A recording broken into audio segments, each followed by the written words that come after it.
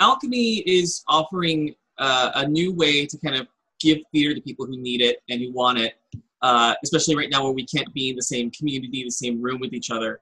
And, you know, Zoom and Facebook Live and all of those different streaming mediums have been really, really good about that. It's a challenge. It's definitely a challenge. You know, as an actor, you want to be able to communicate with not only the audience, but also the people you're acting with. And it presents new challenges. Like, for example, you don't get to really look at the person you're acting with. You're kind of looking at the lens of your camera so you can connect with the audience, but you don't get that same connection. So there are challenges there, but it also lets us really bring it to a wider audience and do things with a smaller budget that we wouldn't be able to do on, you know, in a normal space. You know, certain shows that require huge spectacle and lots of sets and lots of costumes. Well, obviously, if you're watching it on Zoom, you know, you're not going to go in expecting that. So it kind of frees up the theater companies to really expand and get creative on how they present these shows. Absolutely. And with, you know, with the fact that we, in the midst of this pandemic, are trying to figure out what the future of theater looks like and what is possible when we aren't able to gather, when we aren't able to, even necessarily as actors or folks who are in the rehearsal rooms, you know, there's no way to do a love scene socially distant when you're in the space, you know? So it's been very interesting and very cool to kind of explore what will still tell the story, what will still get our point across, what will still connect with audiences when we aren't able to be in the room with them, connecting to them, which is part of what makes live theater so magical and so gorgeous and what we all love so much about it. But I think that with streaming it, you're still getting to see it in real time. You're still getting the feeling of being present because it is live. It's just not in the room with you. So it's been a very certainly interesting challenge. And we are working with, we've got a costume designer, lovely Hannah Anderson, who is working with us on this project to bring some elements of what a live production would be and would look like, even within the confines of being distant from one another. Tell me, why did Alchemy choose this play? Why did Alchemy want to do this play? Well, I will take the blame on that one. Alchemy decided to do this play because I asked. No, but kind of true. So in the midst of everything kind of going on right now in the world and all the protests and for, you know, the pandemic and everything happening, you know, me personally, I was having a really, really rough day, like a really, really hard day dealing with it. And it just, you know, you have your peaks and your valleys, and I was in a valley. And it's funny, Jay and I have talked about this many times. For some reason, whenever you need Angels in America, it just happens to appear to you. And it's for good or bad. I mean, there have been times where I really needed it and I really wanted it. There it was. And there have been times where it comes and smacks me across the face and it reminds me of certain things. But I needed it in that moment. There's a particular monologue that a character, Belize, gives in the second part, Perestroika, towards like the middle of the end of the show, that spoke to me in that moment and spoke to exactly what I was feeling. And it was like a bubblehead burst, like an emotional bubblehead burst, hearing those words. It was very soothing and very comforting to hear the emotions I couldn't put to words by someone else. And I kind of took a moment and, you know, had my moment and cried it out. And then immediately messaged Jeff Lowe, you know, artistic director for Alchemy, who is a good friend of mine. I'm like, hey, just a thought. I think it'd be a really, really good idea for Alchemy to do a Zoom production of Angels in America for Pride Month. It's a very, very prolific queer piece of theater, and it definitely shows a vast expression of the queer experience, especially in late 80s, early 90s, dealing with AIDS and dealing with all the stuff the show deals with. And it's not a fluff piece. It's not a simple piece, but it's something that I think we need right now. And I think the words are things that people need to hear right now, either to bolster their resolve while they keep fighting for what they're fighting for, or to remind them why we're fighting, or to show people who may not understand why people are fighting, why they're fighting. And so that's kind of my reason for wanting to bring it forward, is to kind of bring those words forward and hopefully inspire people the way they inspired me when I needed them. I feel very much the same about it.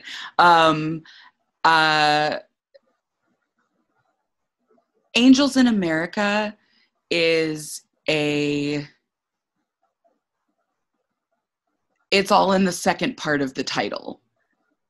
A gay fantasia on national themes. And I think that because it is so grand and the story is so, it's an epic, it's a fantasy. So in making so many aspects of it so grand, I think it gives us an even clearer connection to what it's talking about, the things that are being addressed within this show. But also it is, aside from when it was written, I don't know that it's ever been more timely.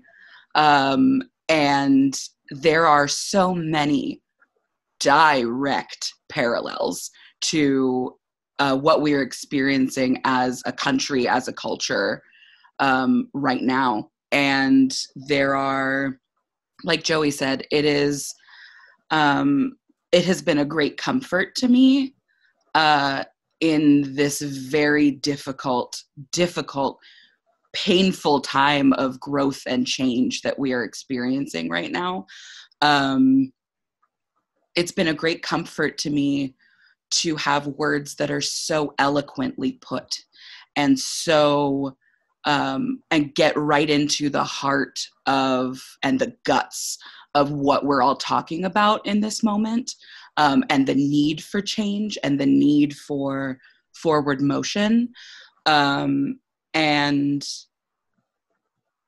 nobody quite says it like Tony Kushner in that way, when we're talking about specifically the nationalism and the American-ness of a lot of what we're experiencing right now. Angels in America follows the story of a gay man in New York City in 1985, beginning in 1985, who is diagnosed with AIDS and is visited by an angel with a mandate to help stop the progression of the human race moving forward. And it follows all of the people in his life who are on either parallel journeys or sometimes journeys in the opposite direction. And we meet a plethora of queer men who are all experiencing this plague at the same time, some of whom are positive, some of whom are not. And it really explores the human condition when we are put under enormous strain. It explores what it is to be American. It explores what it is to be a person, and especially what unique challenges we all face when we happen to be people who maybe aren't considered when it comes to the zeitgeist, the monolith, the power in the country and in the communities. Well, let's start with Lewis. Why don't we start with Lewis? Cute. So Lewis. Lewis is a gay man living in New York City. He is the lover of Pryor, the main protagonist of the show that Jay was talking about. And Lewis's journey is all about understanding the trials and tribulations that come with being someone who wants so badly to be a part of America and wants so badly to be a part of the queer community, and trying to find a way to reconcile his beliefs in what America should be with what America is and how America treats the queer community.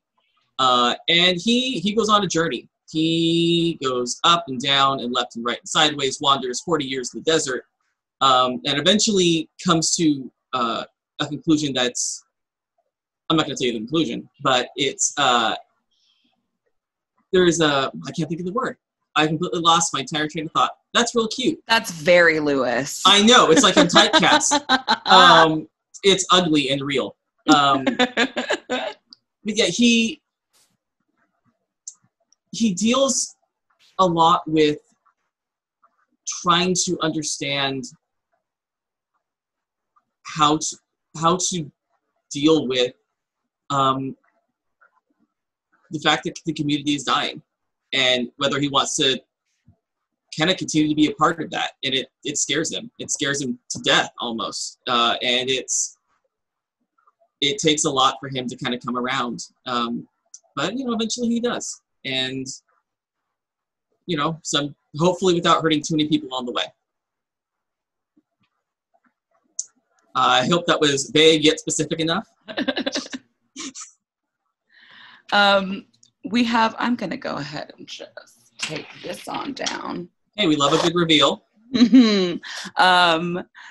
So we have an incredibly, for the fact that these characters, with a few exceptions, were written from the perspective of the white queer male experience. They, within that confine, they are a very diverse group of people. We have a character who is Mormon and in the closet and struggling to come out and leave his wife. We have his wife, who is an incredibly complex and heart-centered character. We have the Mormon man's mother, who goes on a journey of learning to accept or not. We have Pryor, who is an ex-drag queen. We have his Bess Judy Belize, who is also an ex-drag queen and a nurse who works on the AIDS ward, and a Black queer man in 1985. We have Lewis, who is Jewish and who is directly dealing with the consequences and the really hard and human parts of the AIDS epidemic at the time, while not being positive himself.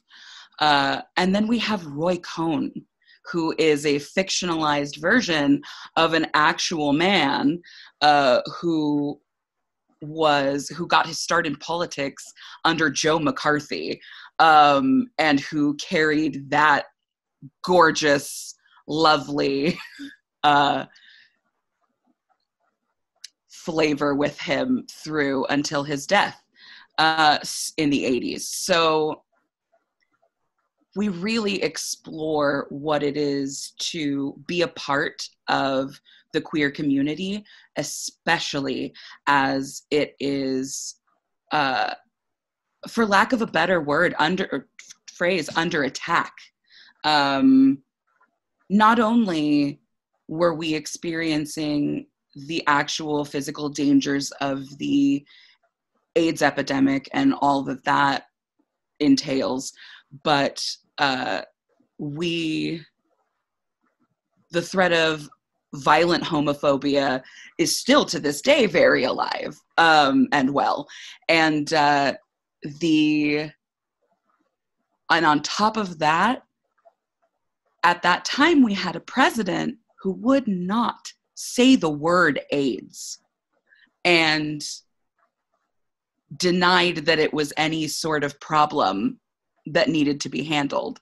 So again, the perspectives are varied, and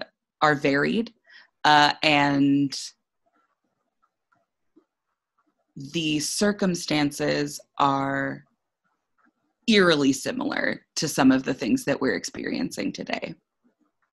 Well, the play, while it deals with all of the issues, like on this, not on the surface, but at face value, it deals with all the issues of, you know, queer people during the AIDS epidemic in the 80s and everything that entails.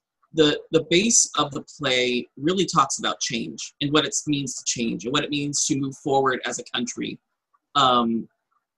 There's a lot of talk in the play about forward motion, and there's, again, another monologue in the second part where someone talks about change, and it's not a nice monologue. Change is hard, change is ugly, change hurts, and you have to be the one to change yourself. And it's very poignant and very, very kind of stark in a way. And I feel like that's where we are kind of at a country right now. We're in a place where change is happening and it's hard, and people are resisting change because it's hard. And we have to change. We have to keep moving forward. We can't move backwards. Time doesn't work that way. The world doesn't spin that way. And I think this is a great reminder of that and a great way to show people how to do that. And it really puts to words a way to help deal with that in both the positive and negative. I mean, change is good, change is great, but it's hard, and this is how you do it.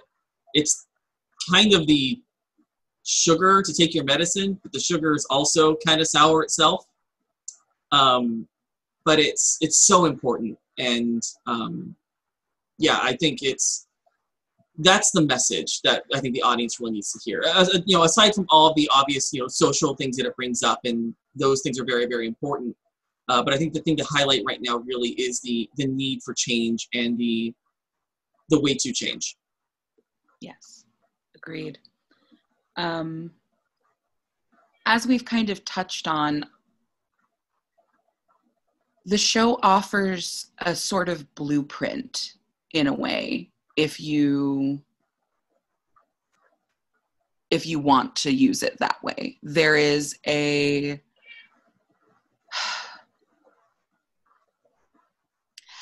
as we discuss the value of and the deep necessity for change, there are so many moments in this show where it's very easy to connect with the characters as they're grappling with that and as they're struggling with it. And for me personally, there's a lot of characters and moments in the show where I have felt very similar despair and pain that they are talking about, and to see them triumph and to see them take that pain and transform it into not only something useful for themselves and not only a way to ease the pain within themselves, but to use that pain as a catalyst to continue to move forward despite it. And sometimes because of it. but it sort of centers around a hopefulness that it doesn't matter how painful, how dark, how frightening the world is or your circumstances are,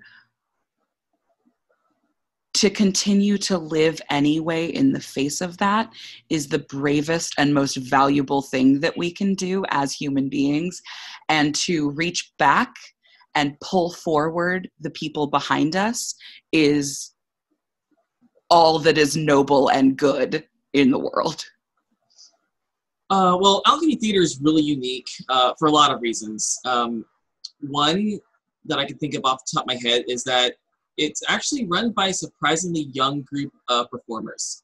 It's people who aren't necessarily fully established and ingrained in what's the current Orange County theater community as I can't think of the word, a production team. That's the word. I'm doing really good at this, guys. You're killing it. Thanks. Love it. And I think that gives them a really unique perspective. And it gives them a chance to take risks that I think that some other companies may not want to or may not be able to. And that's inspiring as an actor. You want to go to a company that's going to take risks, that's going to let you suggest a show and then let you produce it out of nowhere over a basic message. And give you the support and not just say, okay, go have fun. If it fails, it fails. Like, I've felt so supported by the entire team from day one. And they're really just the sweetest people you'll ever meet, and so passionate about theater and so passionate about making theater better, not just for Orange County, but theater in general, and bringing it to people any way they can. I mean, doing it over Zoom is a challenge, and they've jumped in, head first and really kind of paved the way. Like, Alchemy is one of the first people I saw doing this. Now I'm seeing theater companies all over the place doing full productions like this. And I think that's really inventive and really inspiring, and something that makes actors want to get involved. And not just actors, but also other creatives behind the scenes, technicians and crew and stage managers. You want to get involved because they're going to inspire you, and they want to inspire you, and they want you to inspire them. That is exactly. Alchemy is a very special place in terms of creating. There have been very few spaces that I've been in that really everyone is so deeply passionate about the power of theater. And